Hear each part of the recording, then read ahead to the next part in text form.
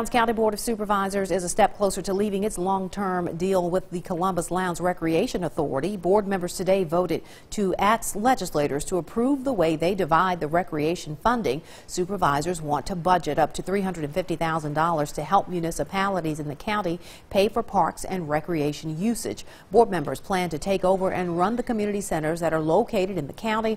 Before any of this takes place, though, the county has to get permission from the legislature to go through with these proposed actions. Members of the board tell us they hope to hear back from the legislature by the end of this current session. At the end of September, the formal agreement that we've been in for a number of years is no longer going to happen. And so the city of Columbus will run the Parks and Rec. And the Lowndes County will probably give up to $250,000 to the city toward the operation of that.